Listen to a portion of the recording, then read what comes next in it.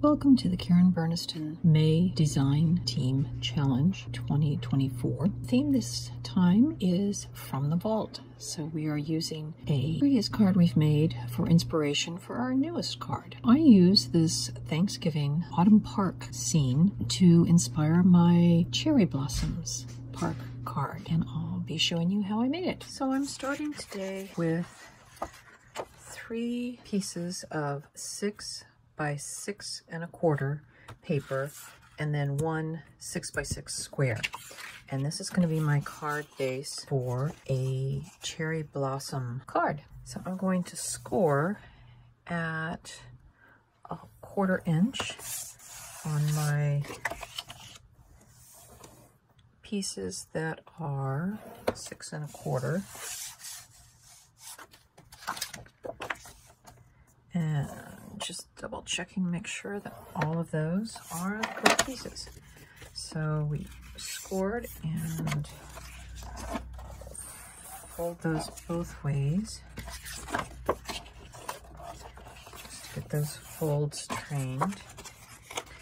And before we assemble this card base, I need to cut the windows into 2 of the pieces.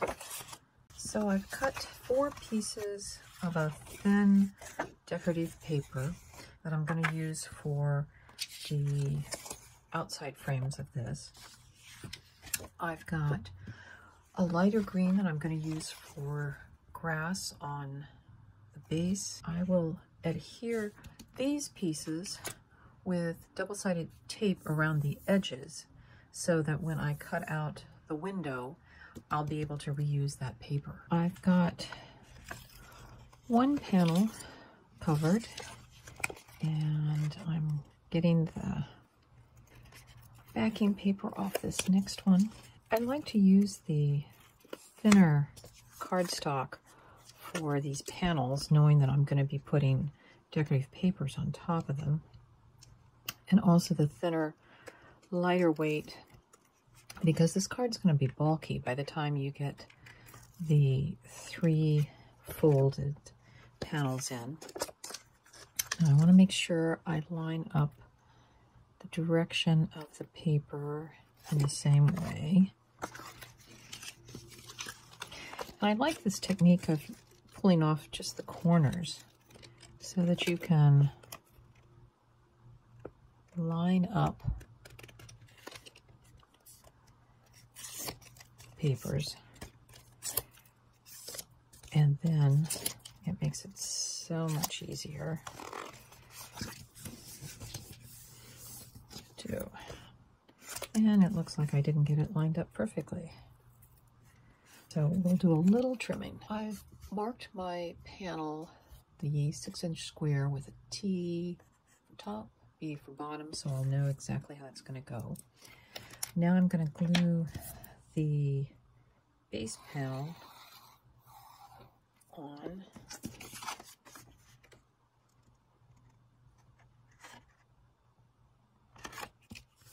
And now I'll glue the green grassy panel underneath here. And we'll just put that up. Because I didn't have enough of this darker green paper, but I had some strips of it left, I'm going to use another coordinating paper from the same paper set to get this all to line up. And this decorative piece down here will have a bench over it, so it shouldn't matter too much. And I'm just eyeballing the placement of this paper because I know I'm going to line up these strips with the edge and it will cover over any. And again, I'm just making sure that my paper pattern is matching on both sides with the swirls going all in the same direction. And I've got a little excess, so I will trim that off. So I'm taking the largest of the crosshatch squares from Diane Berniston, and I am going to line these up on the outside, and I'm using my grid on my mat here, eyeball, to make sure these are evenly placed to make a nice even frame. And I'll run it through my die cut machine. So I have die cut through 3 layers, and because I only put the tape on the outside of that, it means I get 3 extra squares that I'll keep in my stash to use for other things. And then we'll now glue these fronts onto the card base, just so that they're all going the same way. Yes, that's the way they need to go. So we'll just put some glue on that.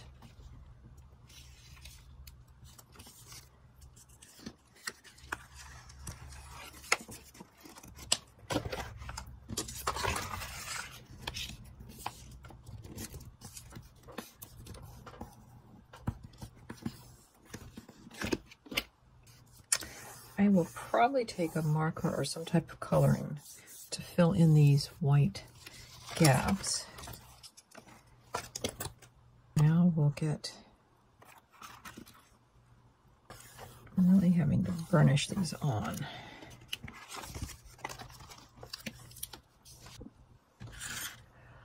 I'm covering up the back with, and the 3 seams will get covered with a decorative piece of paper. And I always find it best to put this on when the card is folded up, because then you can see what is and isn't going to get covered well by paper. And also you can see what you're going to have to trim off that way. But I'm going to put my paperweights on this just so that it will glue soundly. And I have one left piece that will go on the back side of what is the grassy strip. So I've cut 5 of the trees and leaf sets from the tree pop-up set. And what I'm doing now is I'm gluing the leaves onto the tree, and for each of these apertures I need to make one tree that is the reverse of the other one so that when they line up they'll match. So all I'm doing is I'm putting glue on the tips of the tree where the leaves will be anchored.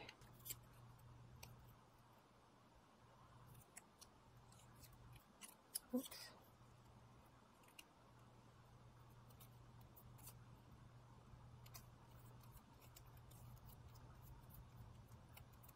So there we have the 2 trees. I've cut out 16 of the little flower dies from the tree set. I've put them on top of some thick plastic foam, and all I'm doing is just making them into cute, just give them a little texture. And then I will glue these onto the tree. So I'm using the iron fence pop-up to cut 8 fence. Here's a whole one. And for each of these, to make 6 inches across, you need to cut off the end piece so that you'll have a piece like this. And then this piece is, you count 1, 2, 3, 4 from the end. So 1, 2, 3, 4.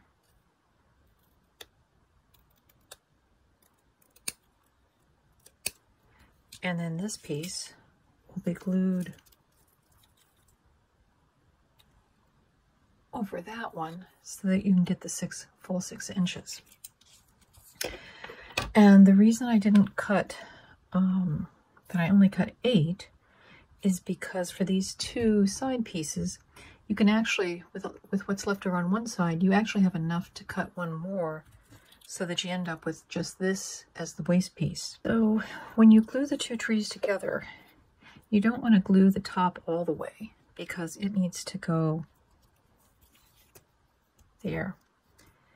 And yes, I know the tree doesn't go all the way down through the fence, but it's kind of an optical illusion. So you'll glue the tree parts like that, so that when it's done, the tree is sandwiched between the fence and around the frame. So you can see I've got glue on all of the details on the back side. And then all I'm doing is matching up mostly the scroll work, because if you get that matched up, then pretty much everything else is going to match up. So I used the tulip from the Garden Charm set to make the tulips that are on both sides. To get these red ones, I cut them out of yellow, and then I used a red glitter brush to paint on the flames or dashes of color on those tulips. So here's how the card is going to look.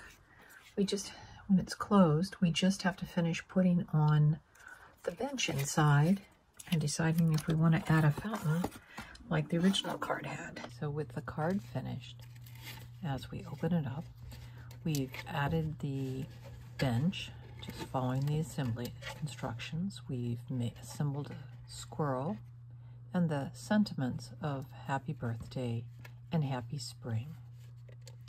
And there's our card.